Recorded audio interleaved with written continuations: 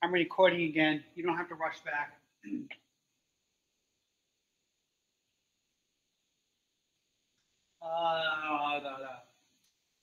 Something I wanted to tell you guys before I continue. We have these 7 hormones that I'm just going to go over again.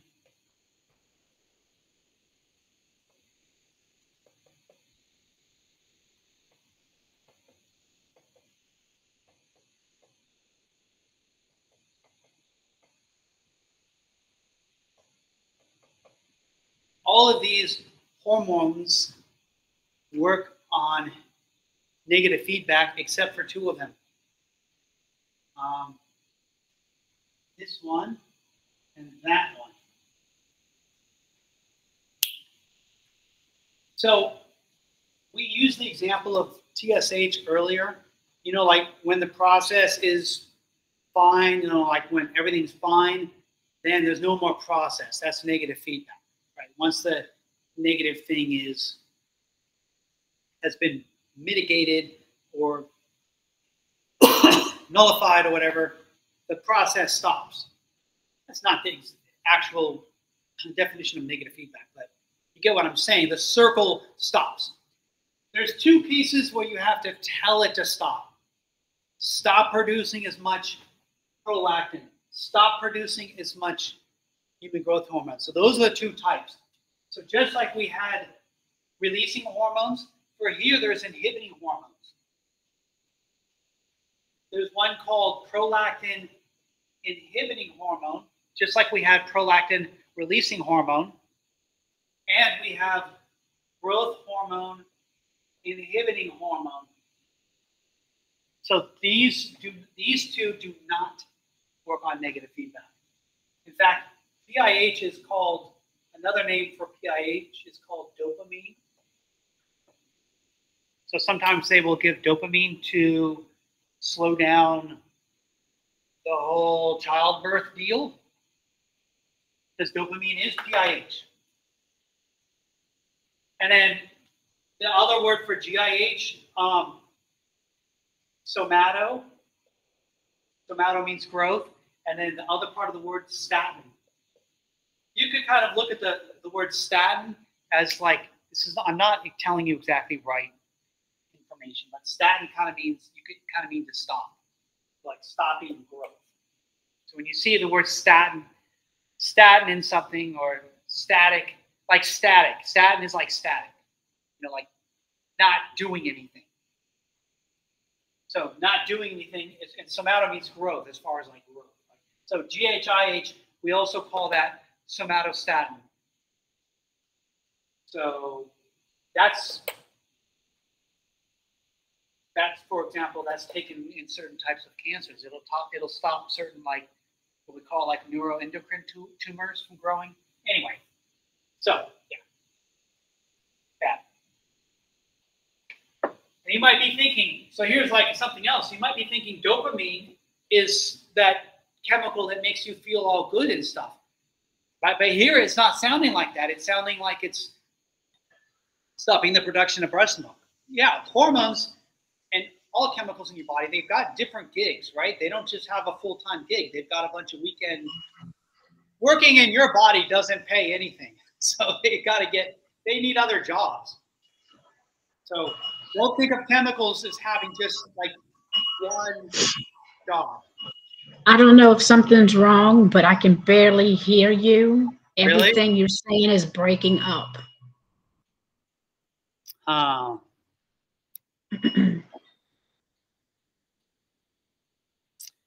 My internet's connection looks okay.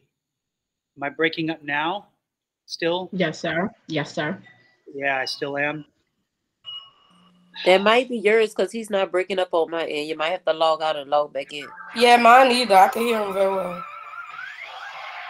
You get that, Demi? The whole problem's you and not me. I'm gonna text her. How do I do that? See, I don't even know how to do that on this thing. I need to switch to. Oh, she left. I think she figured it out. I need to switch. I'm going to try to switch to Zoom. Hey, Demi, can you hear us? Yeah. Anyway, I could have sworn we had a chat in here. Oh yeah, it's right here.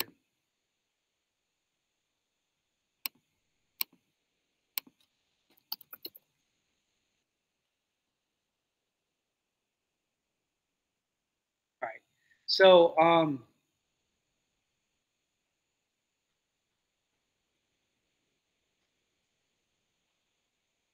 back. By the way, what kind of if you're not getting like a full picture, if you're just getting like a little picture of me in there, you can like hover over it and then pin it, and it should go larger. I hope it's recording that way. We'll find out. What? No.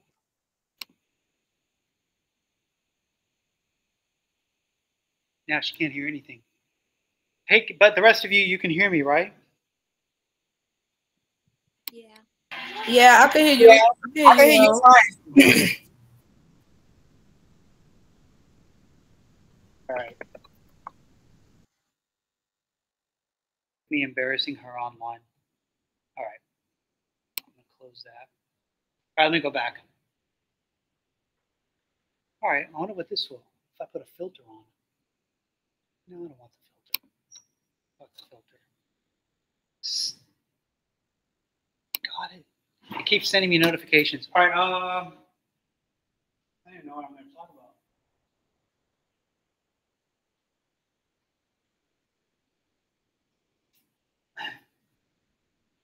Oh, you remember that example of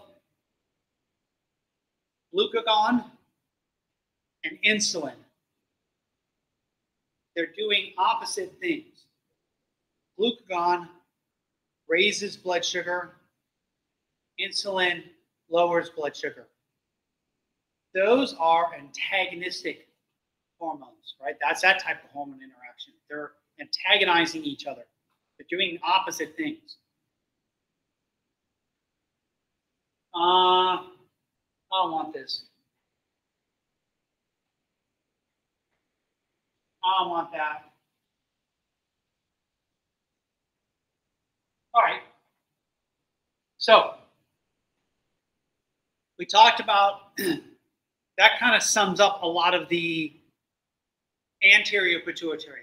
Some of those hormones, like the thyroid and stuff like that, I'm going to talk about later, probably, maybe not today, I don't know. And then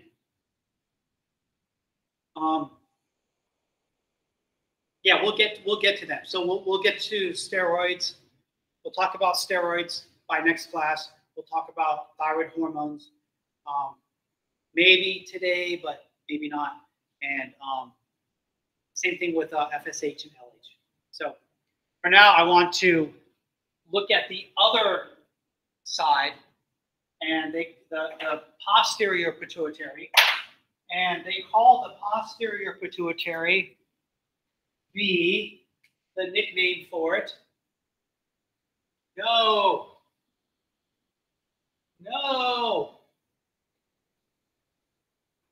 Wait, I got this.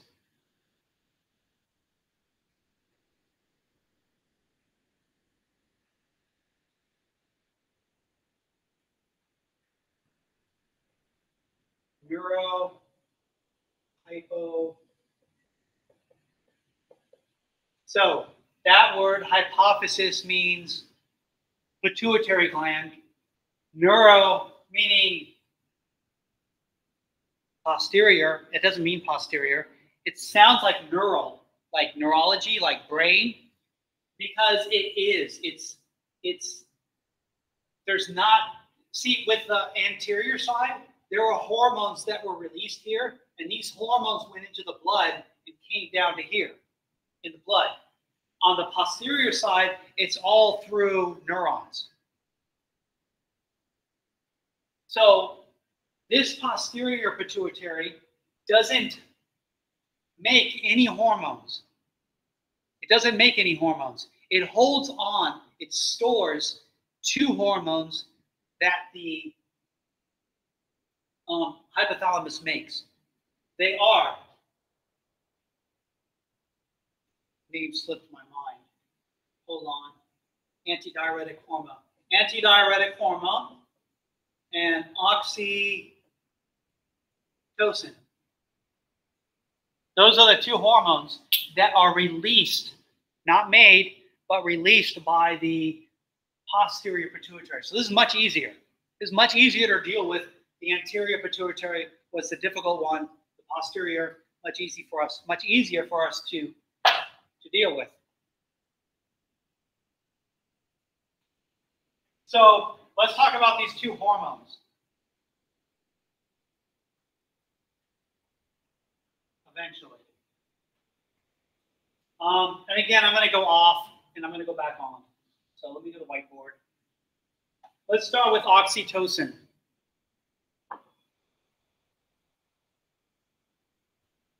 Good. Let's start with oxytocin. Up arrow means increase, because I'm lazy. Looks like a V.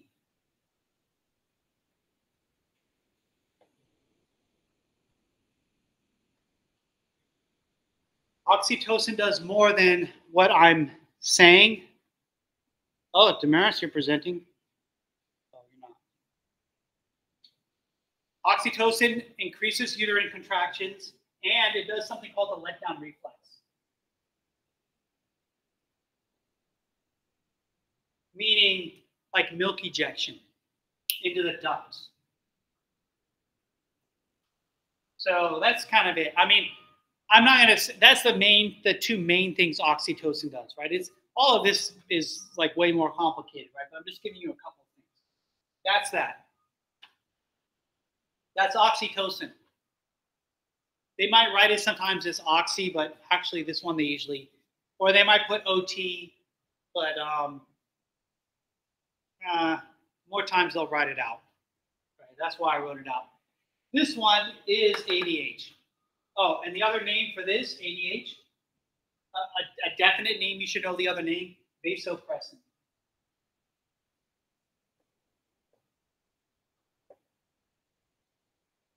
All right, so let's talk about, I'm switching gears for a second because I want to talk about this hormone.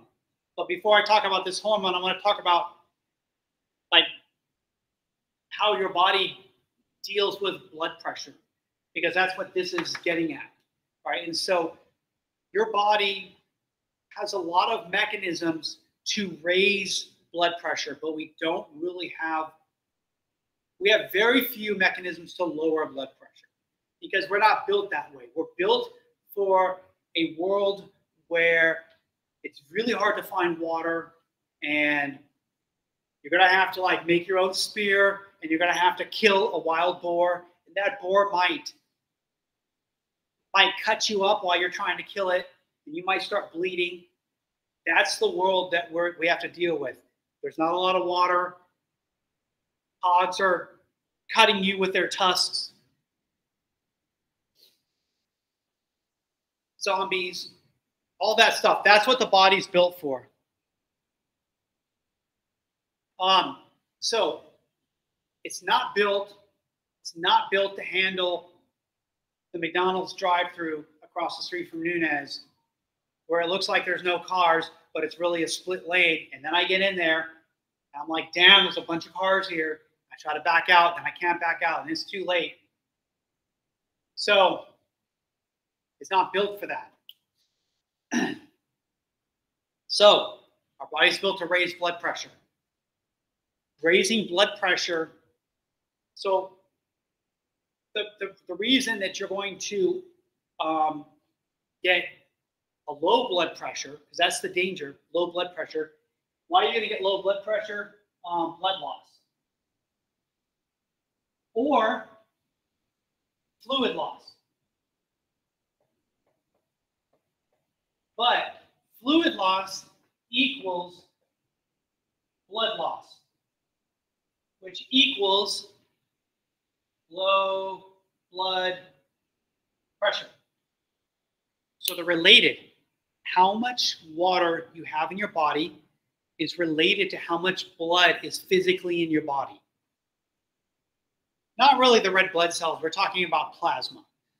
Right? So when you drink a lot of water, you literally have more blood in your body. And when you're dehydrated, you literally have less blood in your body. So when you have more blood, your blood pressure can go up. When you have less blood, your blood pressure can go down. And so you might say, well, if I just keep drinking water, won't my blood pressure just keep going up, up, up? No, because your kidneys are there. Your kidneys can take water and urinate. That's why when you drank a lot of water, your urine is like clear. You don't have to flush. Bonus. But if you didn't drink a lot, your urine's nasty, yellow, smelly. That's a sign. Something's wrong with you. If your urine looks like beer, you've been drinking too much beer. So in that case, your blood pressure will start to go down if you get too dehydrated. So you want to stop. I really meant to put volume. Let me put this a different way.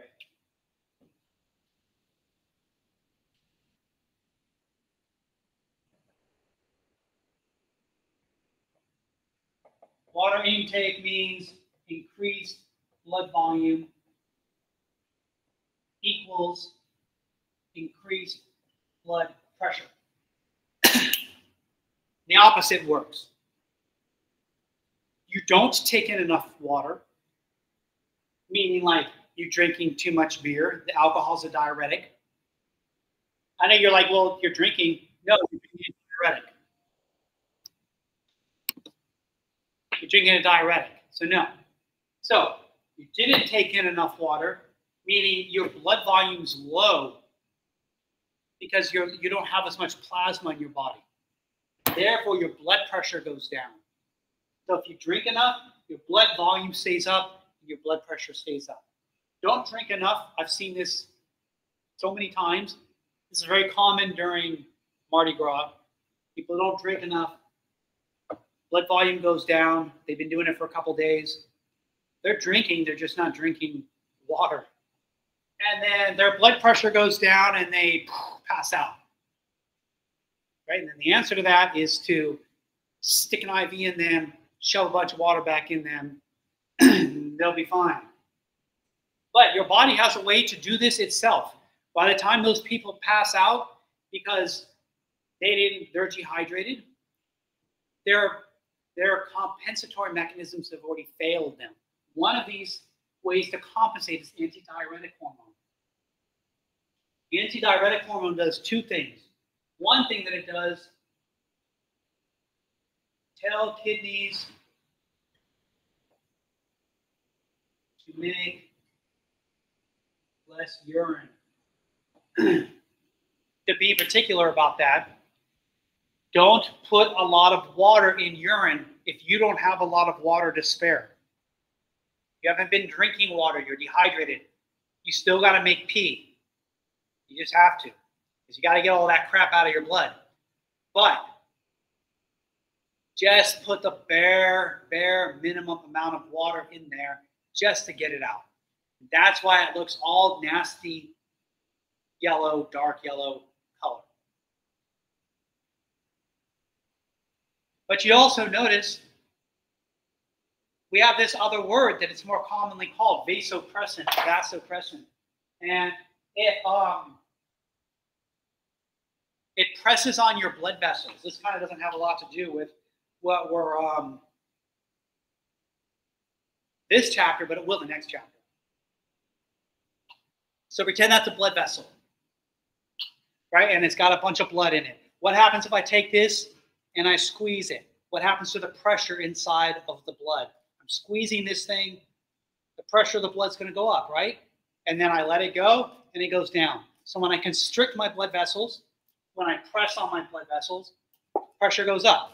When I don't press on them, I dilate them, pressure goes down. Very easy way for your body to get blood pressure up. squeeze all the blood vessels, pressure goes up. So that's what it does. It's called we call it vasoconstriction. So I'll put this as number 1. Number 2.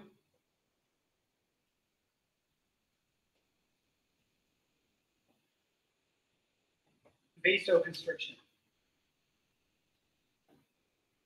So, decrease the amount of water that is used to make urine. That's what your kidneys can do that. Your kidneys choose how much water it wants to use when it's making your urine. And it helps you constrict your blood vessels. And a third one, which is not like a big deal. I'll put it on, but I don't care if you don't talk about it ever again.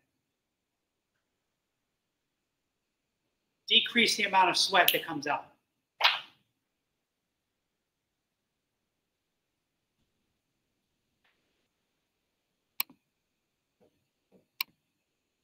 Forgot to admit. My bad. Yeah, so but this is kind of this is dangerous, because if it's hot outside and you're sweating but you're dehydrated and now you don't want to make any sweat, then you're going to heat up so much faster, which is going to kill you off that much sooner, right? So this is a tricky one. Your book and the slides are going to have it. I like to leave it out because it kind of all depends. This is a very easy one to do. Constrict your blood vessels. That's very easy. That'll get your blood pressure up really quick. And this is easy to do too, to make less urine. This is fast, right? This happens right away. It's going to take a little while before you pee again, right? But you don't want to be wasting water that you need because you're not drinking enough. So that's what it is. Anti-diuretic. It's going against diuresis, against diuretics. Anti-diuretic hormone. Hospitals call it that, I think. Pretty sure. So, yeah, that is made by your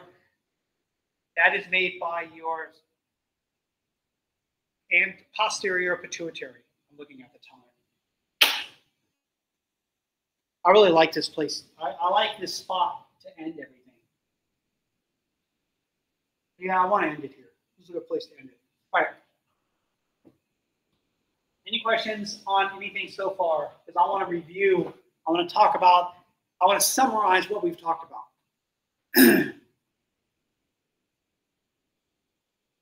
All right. You guys can hear me, right? Everything's good? Silence. Yes. Yeah. 1.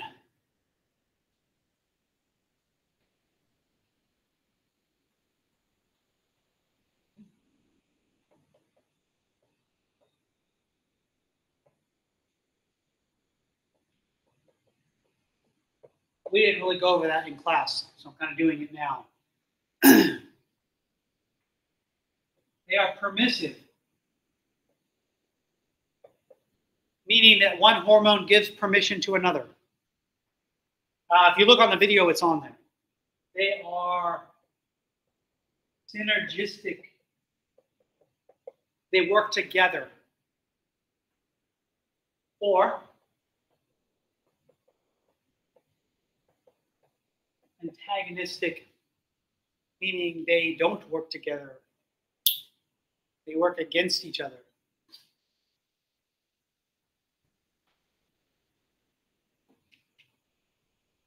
I might ask you a question, which would be pretty easy, about up regulation or down regulation. That just means adding more receptors or not adding more receptors. Why would you want to decrease the amount of receptors you have? Or why would you want to increase the amount of receptors you have? Maybe there's more of the hormone, too much of it. Maybe there's not enough of it.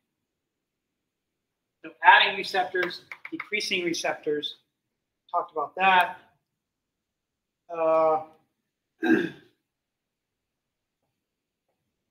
This is going to be the worst question for you guys. If I ask it, I'm going to ask.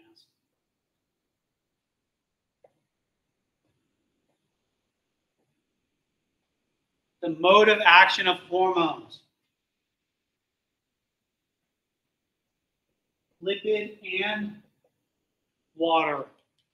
You need to explain it. If you are telling it to me or telling it to somebody else, they ask you, what do hormones actually do? I know what hormones are. Like, I know testosterone is a hormone, but how do all these hormones actually, what do they actually do?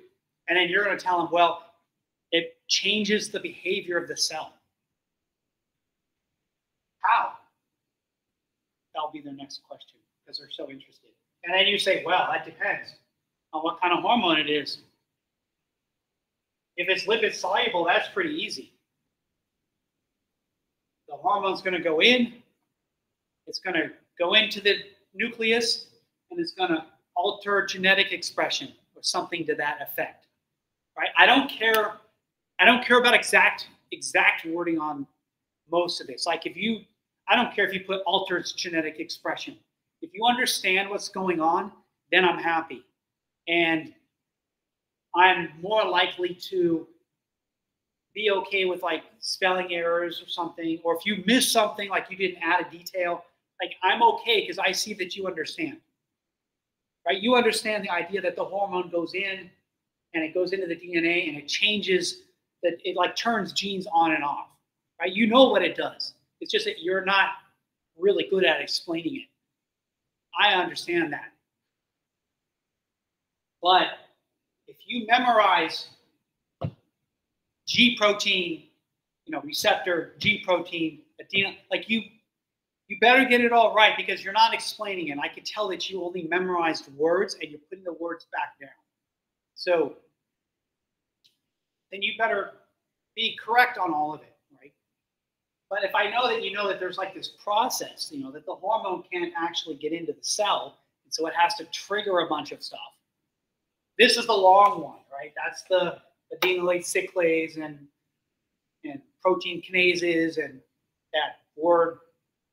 Let's say you forget the word, that long-ass word, whatever it was, phosphorylate. You forgot the word phosphorylate. I don't care because you understand what's going on. And instead you say, well, these enzymes are going to, it gives energy to these enzymes. You didn't use the word phosphorylate. You said it gives energy to these enzymes. Fine. Like you get what's going on. So this was the long one. This was a difficult one.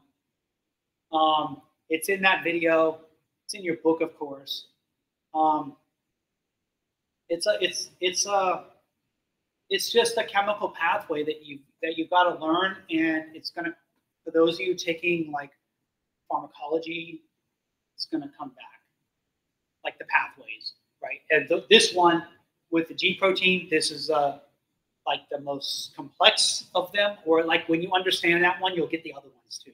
That'll come up in later classes where you have to take molecular biology or something like that. Your cell biology, you're probably going to have to learn them, right? So you're getting an example of it here.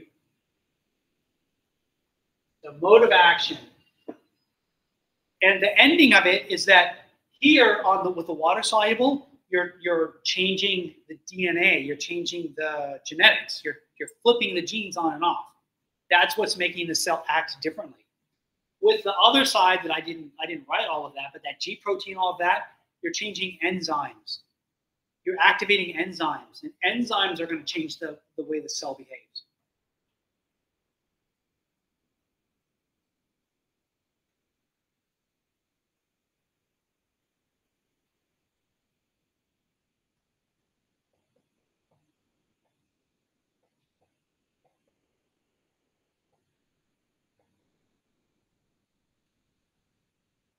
Hormones of the pituitary. Sorry. The anterior pituitary. You've got to know all 7. This is just memorizing, really.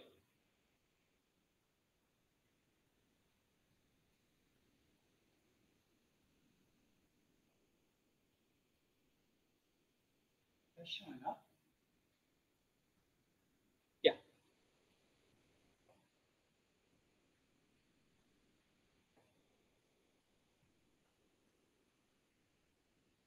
Why? Yeah, I should probably just turn this off.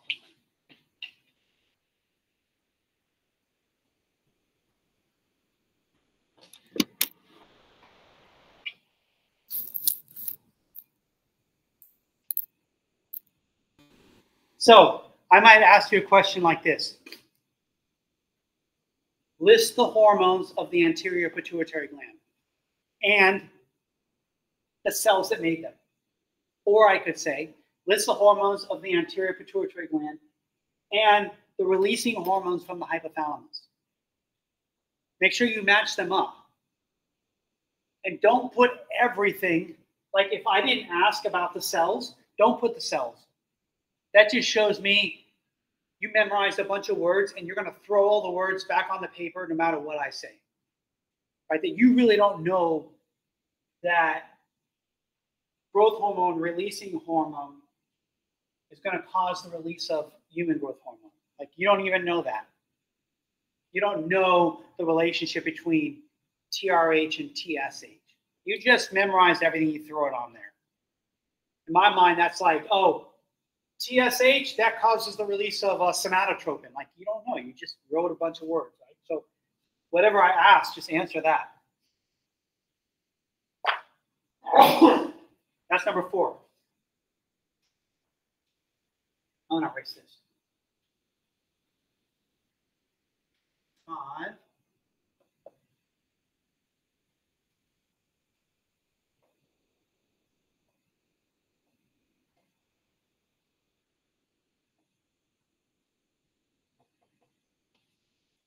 We just went over it. In particular, I'm going to be asking you about probably antidiuretic hormone. Oh, you know what? I'm going to add a 6th one in here.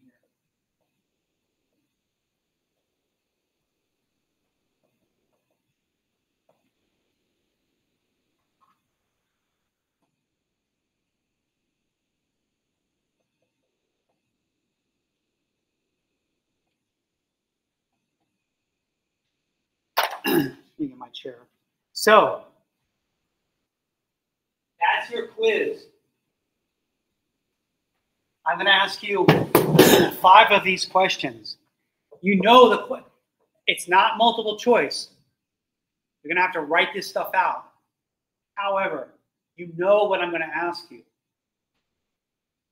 Hey, if you have someone that took the class before, go get their old quiz. It's not a secret, and you're not getting over on me. If you know it, you know it. So if you know all this, you know a lot about the endocrine system already.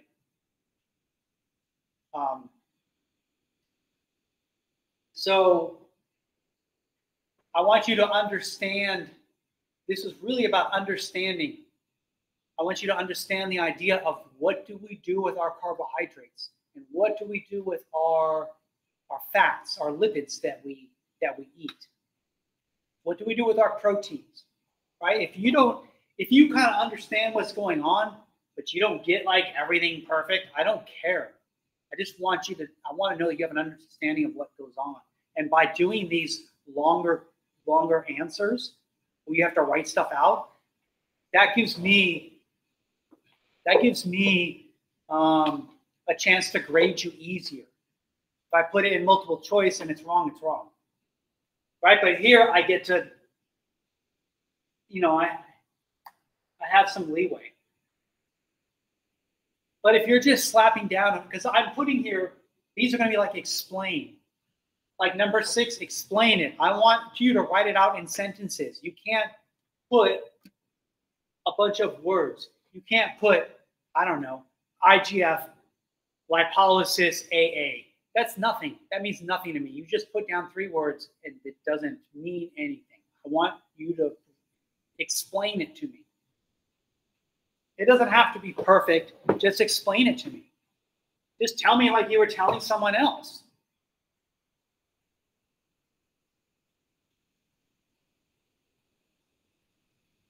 Like if your parent asks you, hey, what'd you learn in school today? Shut up, Mom. But if you were to really answer, you'd be like, oh, well, I learned how growth hormone works. Oh, really? What's it do? I'll make shit grow. Well, how does it do that? Oh, well, glad you asked. See, we need protein. Protein makes shit grow. And then we need some energy source to make that all work. And we get that energy from like our carbohydrates. So we get it from like increased glucose in our blood. And then we break up fat. We call that lipolysis. That means breaking up fat. And we're going to take all that and make ATP out of it. And use the ATP to get all the proteins and make new stuff out of proteins. Like new bone and new cartilage and new everything. So that's what I mean. How are we raising blood pressure? That's really what this is about, antidiuretic hormone. Why do we care? Why do we care if we're, if we don't have a lot of fluid in our body? If we're dehydrated, so what? What does dehydrated mean? What, so my skin's going to get a little dry? No, your blood pressure is going to plummet. You can't get oxygen around your body and stuff. That's what that's the danger of being dehydrated. So your body tries to defend against that. That's what antidiuretic hormone does. In a couple of weeks, you're going to have some other stuff too that we're going to talk about with blood pressure. That's not hard. That's a list, right? There's nothing to explain. It's just a list. We made the list, memorize the list, regurgitate the list. That's number 4. Regurgitate the list. So in that way, it's an easy question. You got to just memorize it. Just keep writing it down. Keep writing it down until you have it. Don't write it down on, hold on, I'm checking the time. Don't write it down on like tomorrow night and be like, okay, I got it. No, because you want to put it in your permanent memory. Write it down tonight, today. You'll forget a little bit of it tomorrow. So tonight you want to be like, oh, I got it, I got it, I got it. Tomorrow you're going to forget a little bit. Write it down again. By Wednesday, you're good. You're good to go. That's your killer. Prepare that. Write that down on paper today. Explain it. Explain it today. And explain it again tomorrow. Write it out. If you think you could just swipe your phone through this class, it's not happening. Right? And except for Demi, who's going to be Billy in coding, she's the only one I have any mercy for in here. The rest of you, you need this. Even if you're not going into like nursing, you're like, oh, well, I'm going to go into radiology. You need this still. Sorry, they're giving it to you again. Right? I'm not teaching you nursing. I'm just teaching you shit that you're going to have again in another class. So that's going to be your hard one. Easy. Easy, easy. So I'll ask 5 of those 6. Get 100 on it. It's a lot easier for me when you're either 100 or 0. Those are really easy for me to grade. So if you're not going to think of yourself, at least think of me. I prefer the 100s because it makes me feel good.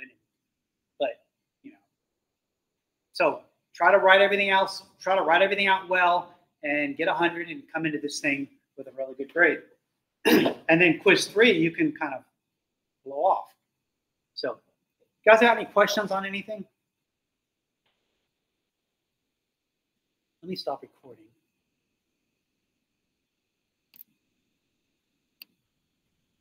This might come in 2 parts.